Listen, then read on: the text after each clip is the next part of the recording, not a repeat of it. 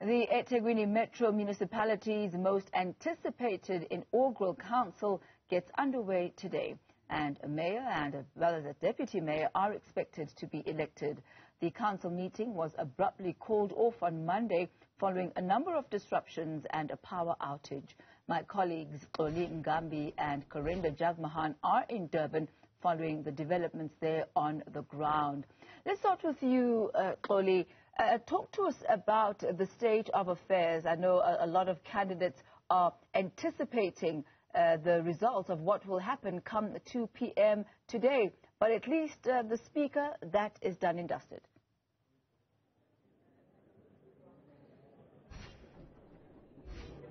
Well, you're quite right, Tammy. Very good afternoon to you, by the way. And we're coming to you live from the Durban International Convention Center. It's a completely different venue to what the Monday meeting, or where the Monday meeting was held, which was at a marquee within the Moses Mabhida Stadium. And you will know that that was a botched meeting, and there is no way that we can, I think, sanitize that. It was a chaotic meeting, and it was badly handled. And so one of the questions, Tammy, that is going to be central here is, if this meeting has now been moved to the Durban International Convention Center, what measures are in place to make sure that there is a smooth meeting that produces a democratic result at the end of it? And the one person to answer that very question is the one that you have spoken about, which is the Speaker, the newly elected Speaker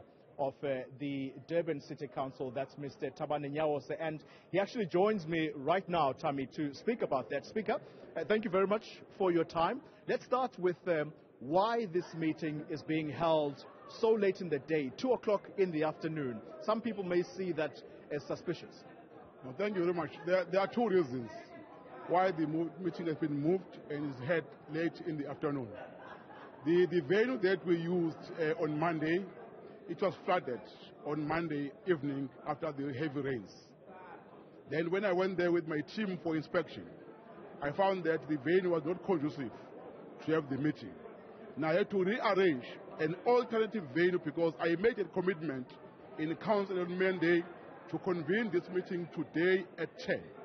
But I could not make it to do at 10 because of logistics.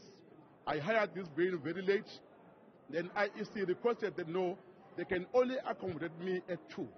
And then I called the meeting of all parties and informed them they were all happy with that. Hence, we are here at 2. So for security reasons, though, Speaker, do you anticipate that this meeting will end whilst the sun is still up? Because if Monday's proceedings are anything to go by, there could be a security risk. How safe is this venue? I don't anticipate any security risk, but I've made everything possible with my team to make sure that this venue is secured. No one will come closer to this venue who's not supposed to be here.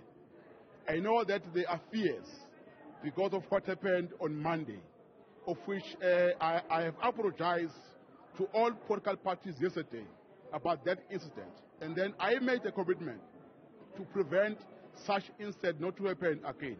This venue, I can assure you, nothing will happen. No one will punch in here. No one will disrupt.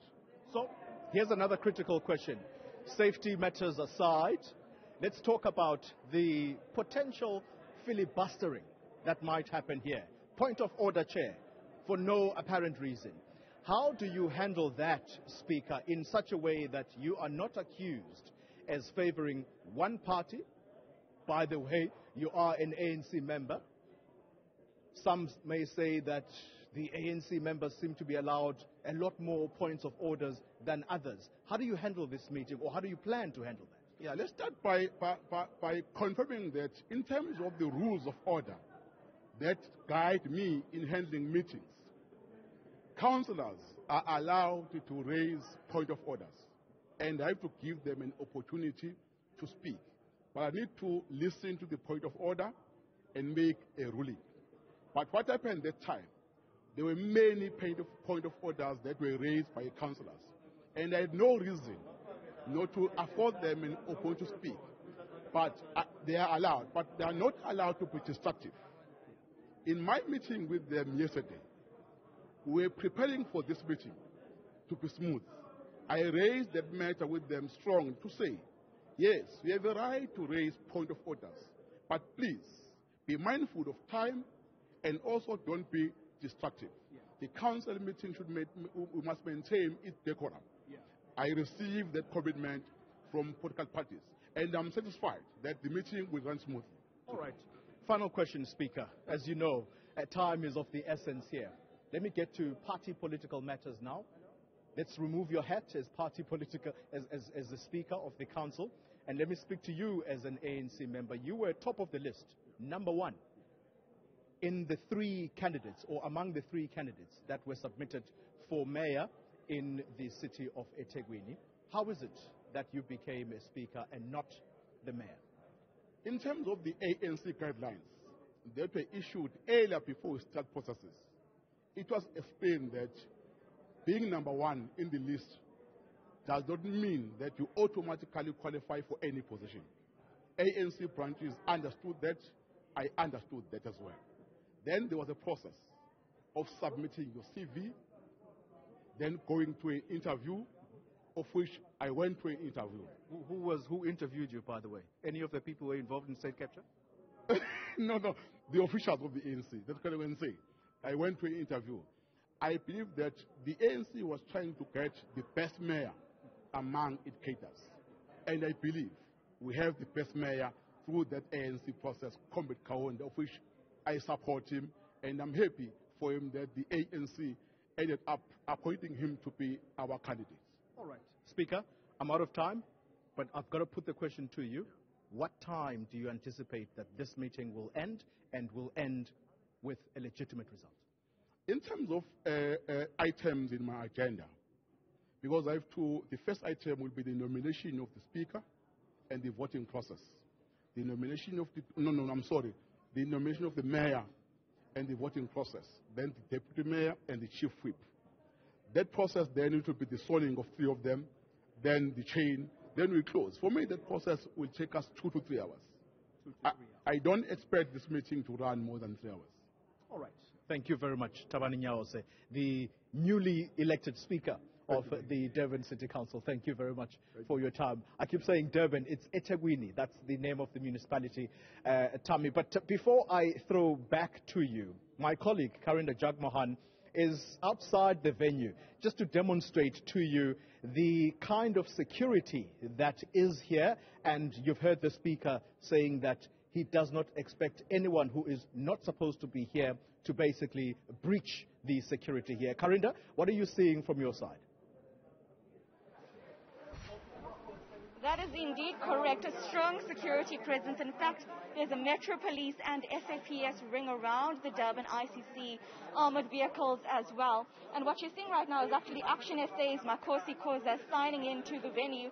So I'm actually going to try and doorstop her quickly before she continues there. Let's actually try and go past her. She's a bit busy with accreditation, but as we go through and show you, this is where the political representatives, those who have accreditation, must come through, and it's the first of 2 screenings that one has to go through. Of course, up this escalator, you've got to check all of your equipment as well.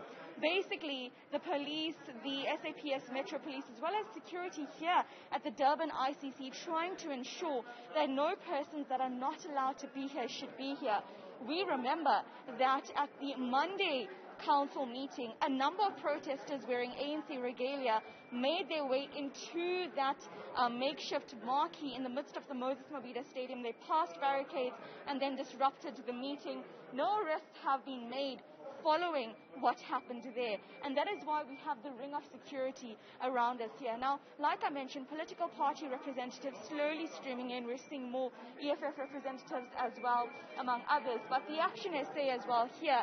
And for a newly formed party, they've really made gains across the country. And here in eThekwini, their vote will also make huge determinations of what will happen. We've heard just recently from the EFF that they said earlier in one of our crossings that they will try and vote out the ANC from power. And that would be the first time, if that should happen, we would see something of that nature. So more political party representatives streaming in, as I'm now just waiting for the Action SA member here in eThekwini to come through, Makosi Khoza.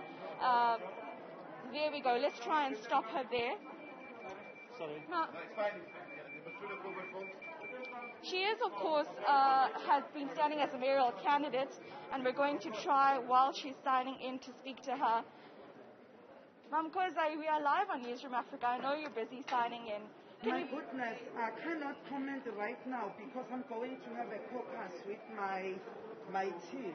Okay, Action SA not willing to comment there. She's busy. But Xoli, as I actually walk through here, this is, of course, one of the next points where we're going to come up. Like I said, 2 areas where you have to stop and go through for accreditation. Security is extremely tight following what happened at that Monday meeting when we saw the disruptions, and of course there was a power outage that they said was the reason why the meeting had to be called off. But of course we know there had been political tensions prior to that. So Xoli, I believe that you also have more guests to speak to. Back to you.